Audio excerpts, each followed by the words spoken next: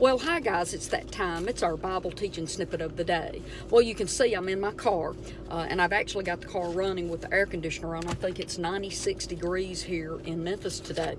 I'm out and about. I have a few errands to run, but I want to hop on and do a short teaching, okay? I've been talking about penal substitutionary atonement. That means that God substituted Jesus in our place and beat and killed him to make things right with him. And basically it was a bartering deal. Okay, I'll kill Jesus so I don't have to kill you and take my wrath out on you.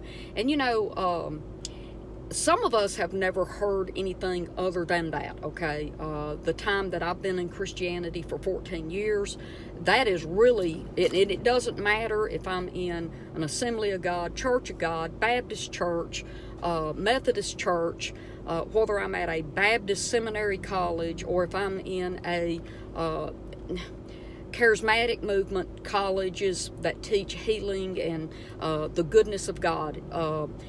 We still have these twisted ideas that God is a wrathful, angry God, and his justice has to be appeased and bartered out.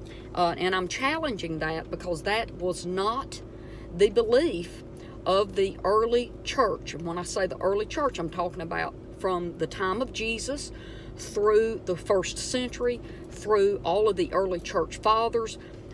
This belief has never, ever been in the Greek Orthodox Church, which is the Eastern Church, okay?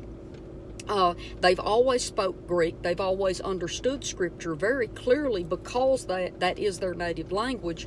And they have never, ever, ever thought that God was mad at mankind, so he thought he would beat and punish his own son so he could get in a happy mood. Basically like pouring out this hot cup of wrath on his own dearly beloved innocent son so that he could look past our poo-poo, right? Okay, so far in this series, okay, I've talked about several different things that doesn't add up to me, and it never did, quite honestly, guys, okay?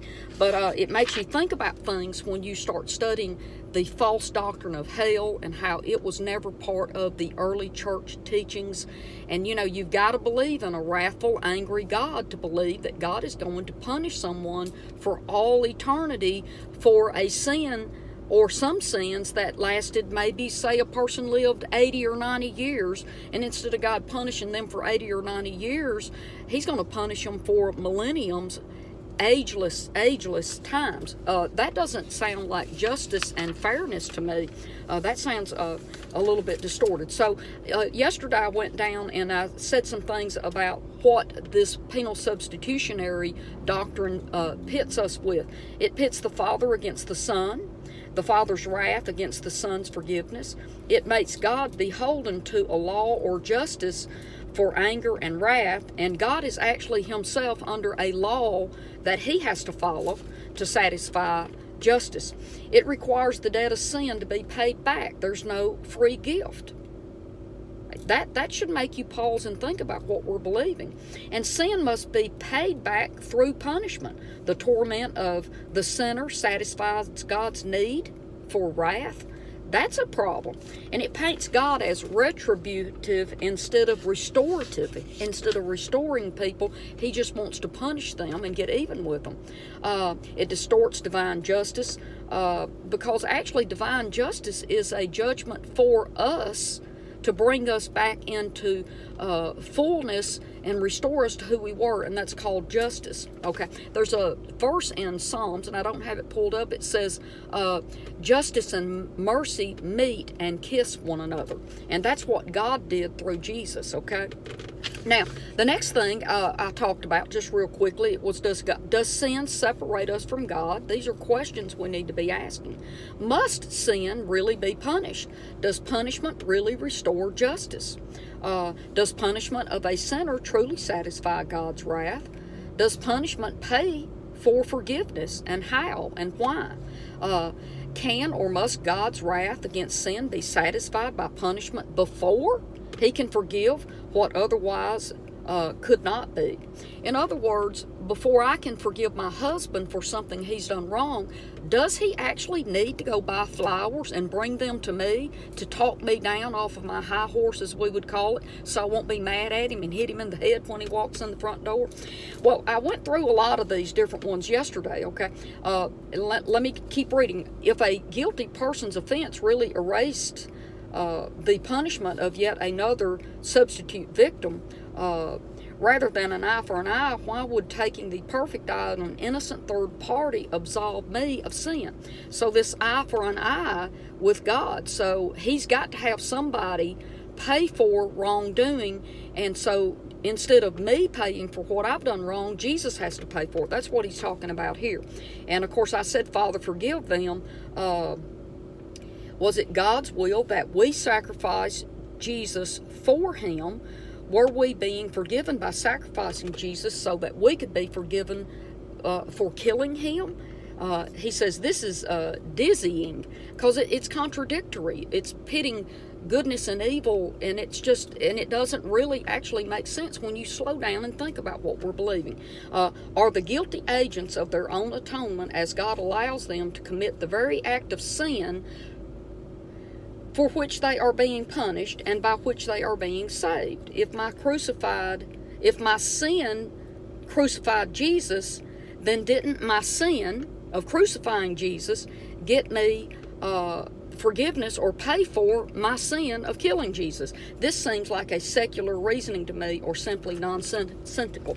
Now, here's what I want to ask you to please pray about for me, okay? Was the mission of Jesus to save us from an angry God, from his Father, or was Jesus' mission to save all of mankind from Satan, sin, and death? I propose to you that Jesus' mission was to come and undo what Adam did, to undo the power that Satan had over us, the devil, which is death. He came to undo what Adam did and what we have done by following in Adam's footsteps. I believe Jesus' mission was to come and restore us. So I want to read a couple of things here. And he talks about this in this book. This is what I'm reading from, by the way, okay? And he says we must consider what Jesus himself said. And he lists 3 different scriptures that I'm going to talk to you about. But here's what Jesus said he came for: to announce the good news of the kingdom in Luke chapter 4. Demonstrate God's compassionate love for the world. That's John chapter 3. And to seek and find and save us, ultimately giving his life for a ransom for many. And that's found in Mark 10:45. And he talks about that the ransom implies that we're being set free from someone or something that is holding us in bondage. Our rescue, salvation, and redemption are from captors and from prisons. Question: who is the captor? Prison warden or slave owner? Is it God? He has never treated as such in Jesus' message. Instead, God in Christ is the Redeemer, the Rescuer, and the Savior. Okay. Now watch how Jesus says who is going to crucify him and hurt him. This is Matthew 20, verses 18 and 19. We are going up to Jerusalem, and the Son of Man will be betrayed to the chief priest and the teachers of the law. They will condemn, not God, okay, they will condemn him to death and will turn him over to the Gentiles to be mocked and flogged and crucified. And on the 3rd day, he will be raised to life. Okay, right here, nothing is said about God being in the middle of this, okay?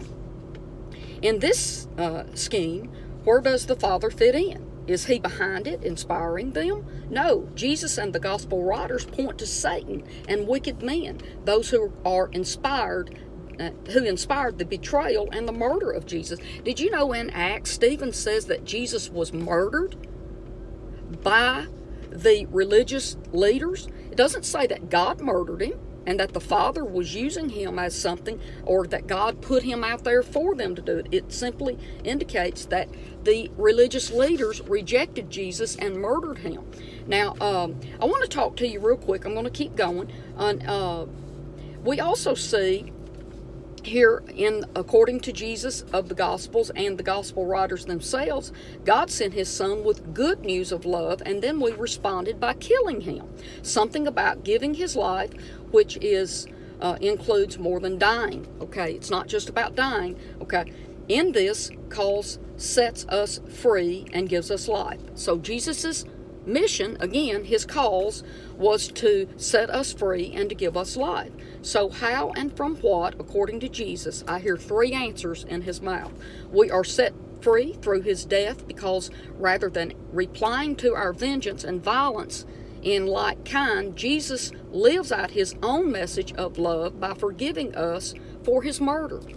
Number two, he sets us free from death and the fear of death when we join in him a kind of death that nullifies death. The first time Jesus talks about the cross, he does not yet reveal that he would be crucified, but he uses it as a symbol of ultimate commitment to following his way. Interesting. That's something to ponder on. So carrying his cross is not necessarily toting on his back, carrying on his back a death instrument. Carrying his cross means a way of living, how he would lay down his life for everyone else, for their benefit. His living life, okay? It's like me giving up something in my life to help other people. I didn't actually physically die, but I gave up something for the benefit and the betterment of someone else, okay? The next thing, let's see. Here it is, let me pick up. It says, it's a call to lose our lives, even unto death itself, for his sake. Okay, the next one, number 3. Jesus sees his death as an hour of glory for the Son of Man, fulfilling Daniel chapter 7, a cup of suffering leading to glorification. He becomes the first seed of many to harvest in a harvest movement that finds eternal life by giving our lives to God's kingdom dream. Let me read the scripture that he quotes here. This is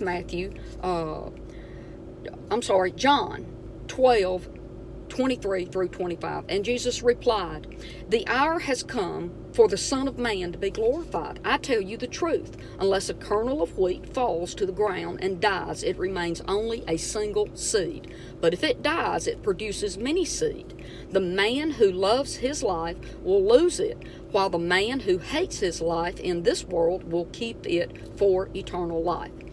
As with Jesus, giving our lives includes but exceeds the hour of our death. It is dedicating our whole lives to love, and that's in Matthew 13:31. Let's see. I think that's about all I want to do today, because I've already gone as far as I want. I'm just reading you a little bit out of this book to help you connect the dots of what Jesus' real message was about why he came, and how we've kind of flipped it into a different message over the last 500 years. I'm going to say it one more time. Penal Substitutionary Atonement was not a foundation. Well, let me say it a different way. Did you know penal substitutionary atonement, putting Jesus in our place on a cross and killing him so God can pour his wrath out on Jesus and not us, has only been a belief or doctrine for about 500 years in Christianity? Okay? It was not the predominant teaching prior to that, and it was never, ever the teaching of the apostles or the early church, and it never has been the teaching of the Greek Orthodox Church from the days of Christianity, the beginning. I'm talking first century, with Jesus and the men who sat under Jesus and the men who sat under his apostles. This was never part of their teaching. We have somehow made it the gospel. This is what's so bad about it. Did you know everything that American denominations and churches believe is based on penal substitutionary atonement? When we go out and minister to people, we use that as the gospel. And that is simply not the true gospel. You better say you're sorry to God and say you love his son, so God won't be mad at you, and he'll put Jesus in your place so you won't be judged, punished, and go to hell for all eternity. These two doctrines, the false doctrine of eternal punishment in a lake of fire called hell from an angry, wrathful God, it lines up and ties together Well, let me do it like this. These two doctrines have met each other and kissed, where justice and mercy kiss one another in Psalms. Watch what happens. The wrath of God and penal substitution have met and kissed each other, and they have become our false gospel that we preach all around America. And when we go out on missionary journeys, we use that as the true gospel, and it's not the true gospel. The true gospel is that Jesus came to introduce God the Father to you, to bring you back home to him. For God so loved the world that he sent his only son. It doesn't say he hated you so much. He sent his son to warn you. Okay, I got to sign off. I love you, and I'll see you here tomorrow. Bye-bye.